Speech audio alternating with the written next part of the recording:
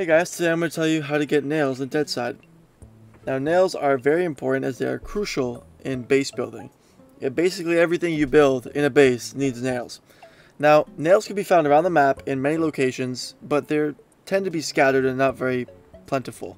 You can find them in sheds as seen in this video, or you can find them in other utility sheds and stuff like that, in houses sometimes too. But the main place that I find them in is a city called Yantar in the middle of the map. Now Yantar is a full industrial construction city, which means all the houses are not built yet. And I find all my nails there. I just did a run there, as I'm showing on screen right now, and I got about 200 nails just from one run of all the buildings. Now there is bots there, you'll have to contend with them, but you know, they won't be too hard to deal with. Another place that is good for nails is Dubvo, or Dubavo. It is a very good place for nails because it has similar buildings to Yantar and they contain similar items.